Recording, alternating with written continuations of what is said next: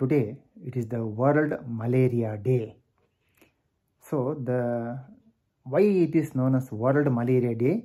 Because even today in different parts of the world, the malaria is transmitted. The people are suffering from malaria.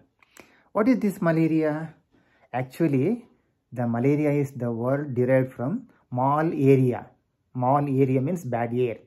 So in the beginning, the people, they thought that it is due to bad air. Now we know it is not due to bad air. It is the disease transmitted from man to man through the bite of infective female Anopheles mosquito. It is not infected, it is infective. That female Anopheles mosquito, all mosquitoes cannot transmit malaria. All Anopheles mosquitoes also cannot transmit malaria. Female mosquitoes bite, suck blood and transmit malaria. Only certain species of female Anopheles mosquitoes can transmit malaria. For example, Anopheles culicifacis. It is a species of the Anopheles mosquito transmitting malaria in different taluks in Tumkur district. Why I am telling Tumkur district? Tumkur district is endemic area. Certain taluk, certain villages, Chikkanaikanahalli, Turuvekere, Nonavinakere, Kere means tank. So the breeding place, Anopheles mosquito breeds in clear water, clean water, where there is collection of clear water, maybe tank, pond, lake, rice field. The people, they plow the land and then they implant the paddy plant, and there will be gentle movement of clear water, and there is protection that is provided by the paddy plant till the paddy plant attains the height of 1 foot. It is an ideal breeding place for Anopheles mosquito to breed. So there will be transmission season and then malaria season, and then the people suffer from malaria. Malaria means everybody, they think that, everybody know that malaria means it is fever. Fever with chills. Fever with chills like this. And why the people, and before going to the details, and there are different species of malaria. Just now I told you the different species of the Anopheles mosquito which is transmitting malaria. And malaria also, malaria parasite, everything is not same. There are different species of Anopheles, there are different species of the malaria parasite. Plasmodium is the species, Plasmodium vivax. That is the species of the malaria parasite, extremely common in India. More than 70% of malaria in India is due to Plasmodium vivax. Next is the very dangerous species of the malaria parasite, which can cause cerebral malaria, and it is a killer disease.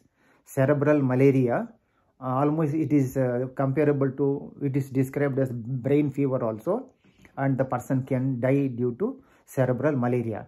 So the species of the malaria parasite which causes cerebral malaria is Plasmodium falciparum. And then the next is the mixed infection. 20 to 25% of malaria is due to Plasmodium falciparum. 8 to 10% of malaria is due to mixed infection, Plasmodium vivax and Plasmodium falciparum. Only 1% is due to Plasmodium malaria. Now we can say that almost nil. And then Plasmodium ovale, extremely rare, not described in India. So these are all the 4 different species of malaria parasite. So and very common is, as I said, Plasmodium vivax. So when the person develop fever with chills, then he will go to the health worker. In fact, the health worker, he will be doing the surveillance. So he will give house to house visit and ask certain questions. Anybody is suffering from fever? Anybody suffered from fever? Any friends or relatives suffering or suffered from fever? If the answer is yes, he will take the smear, this ring finger or the thumb, these 2 fingers. These 3 fingers he will not prick. These 2 fingers are safe. So he will prick and he will take both thick and thin smear on the same slide, and he will give presumptive treatment. What is presumptive treatment? He will presume that fever is due to malaria and he will give presumptive treatment. Then he will submit the slides to the laboratory in primary health center. Laboratory technician means he will stain the smear, examine the slide, and if it is positive, what is the species, he will give the report, and then that health worker, he will go to the same village, same person, and he will give radical treatment. I will not go into the detail of what is the radical treatment, because it is different in different areas, because just like the Anopheles mosquito has developed resistance to insecticide. Say once upon a time, say before 1953 in India, 75 million cases of malaria, 75 million cases of malaria and 8 lakhs deaths per year. Then as a result of simply spraying DDT, the people, spray gang, they used to enter the house, spray DDT on the surface, and it is known as surface spray. Merely by spraying DDT, the malaria was brought down from 75 million cases and 8 lakhs deaths to hardly 2 million cases and no deaths in 1958. So the government changed over from National Malaria Control Program to National Malaria Eradication Program.